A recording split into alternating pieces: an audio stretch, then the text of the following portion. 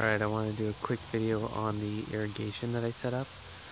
This is all dig irrigation, and it has a, I think it's a 1/2-inch poly pipe that runs from the hose bib out here, and each little sprinkler is connected with a 1/4-inch little black hose. So this is all set on an orbit timer. I'll link to everything in the video notes.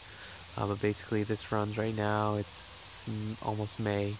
It runs about 8 minutes in the morning. So I'll keep everything, as you can see, everything's watered and good. Hasn't rained a whole bunch. Let me get a little closer.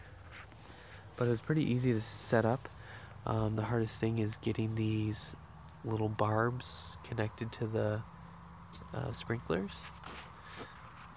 Basically you put a little connector into the big pipe and run this little line to the sprinklers, and so it works pretty good. Probably covers about 5 circular feet, 5 diameter, 5-foot diameter, and yeah, so it's been working pretty good. I'll link in the notes.